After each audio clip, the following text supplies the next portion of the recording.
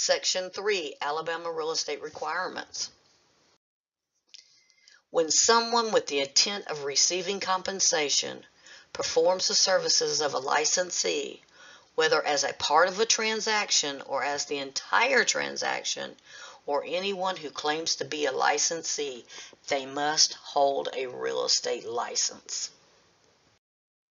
So in Alabama, you must have an active Alabama real estate license in these situations: buy or sell or offer to buy or sell, aid, attempt, or offer to aid, procure or assist in procuring of prospects for the purpose of effecting a sale, exchange, lease, or rental property, or present yourself or be presented as being able to perform an act which a license is required.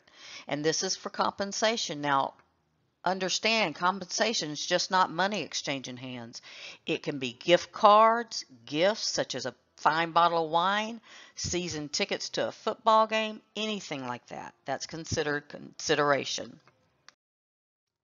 In the situations coming up on the following slides, just so you know, it's unlawful for anyone or business entity to either receive or expect to receive any consideration, money, compensation, whatever you like to call it, for these situations unless they have an Alabama real estate license.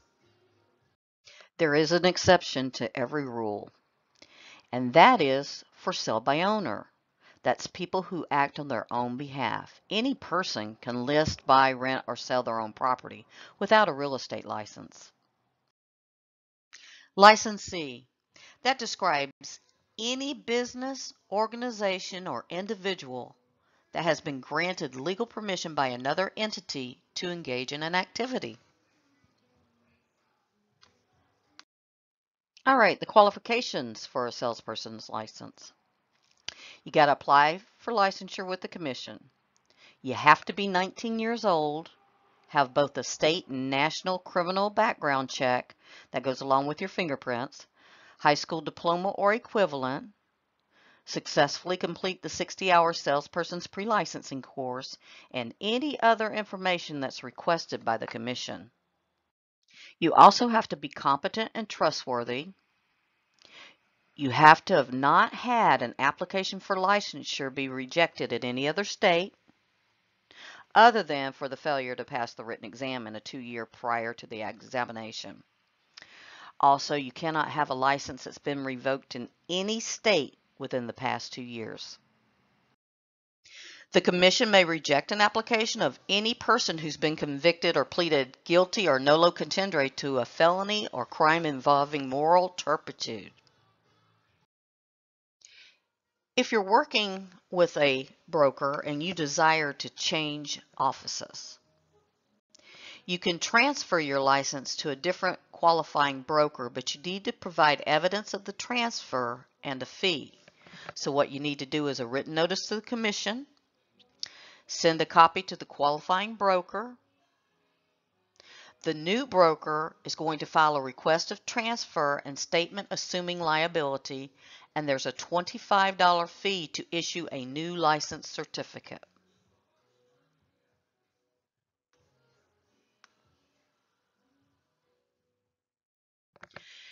Now let's talk about transfer fees. When you go from inactive to active, it's a $25 fee, or when you change brokerage offices, you transfer over to a different brokerage office. If you're going from active to inactive, there is no fee. Earlier, when we were speaking about changing brokerage offices, we talked about evidence of transfer. So here's how you provide that evidence of transfer. You send to the commission office by means of certified or registered mail return receipt requested. Okay, so you have proof. And you retain that paid mail receipt. That's what's going to serve as evidence of your new license by the commission. Return of a license. A responsible party, such as a broker, may withdraw consent for a licensee to continue to do business in their name. In other words, the broker's firing the agent, if you will. The broker or responsible party must notify the commission and the licensee in writing and return their license to the commission.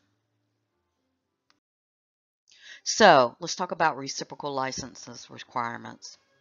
If you have an original current license in another state, you may be able to get an Alabama reciprocal license by doing the following. You need to take a 6-hour course in Alabama real estate law.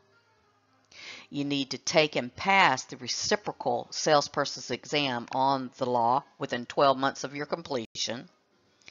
You obtain a certificate of licensure within 120 days of the receipt of the reciprocal license application, and the application for license is going to be given to you at the test center upon your passing the exam. Co-brokerage agreements. They're subject to the provisions of Code of Alabama 1975 SS 3427-3. The Alabama broker shall have the listing or joint listing. There needs to be a written co-brokerage agreement that specifies all the material terms and financial agreement. The Alabama broker must supervise all showings and negotiations. Also, they're liable for all acts of the out-of-state broker. The Alabama broker is responsible to verify that the out-of-state broker is licensed as a broker in the said state, and the Alabama broker must hold escrow money unless the buyer and the seller agree to relieve the Alabama broker of the responsibility. So, after meeting the education and/or experience requirements, you have to pass the real estate licensing examination with a score of 70% or higher. Applicants have 6 months to pass the state exam after completing the course. If these deadlines are not met, the course must be retaken.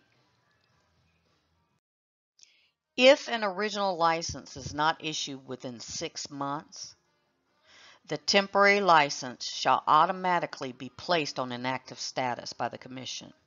Now, in the remaining 6 months, the licensee can complete the 30 hours of post-licensing and have their original license issued.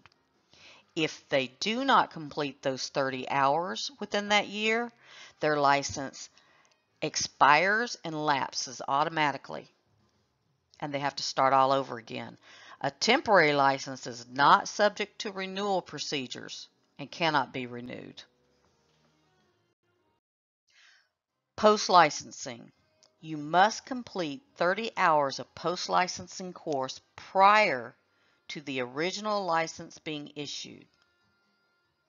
You must complete the course within 6 months of issuance of the temporary license and have the original license issued.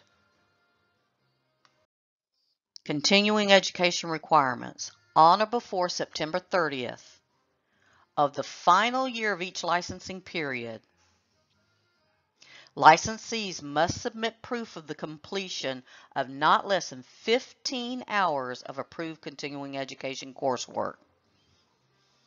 Failure to meet this deadline will result in the license being placed on inactive status on the following October 1st, and the license shall be subject to reactivation requirements. Continuing education shall not result in a passing or failing grade, and fees are listed on the handout. A licensed real estate assistant is registered and paid by the broker for real estate activities. If unlicensed, they're either paid by the sales associate or the broker and is limited in the activities that can be undertaken.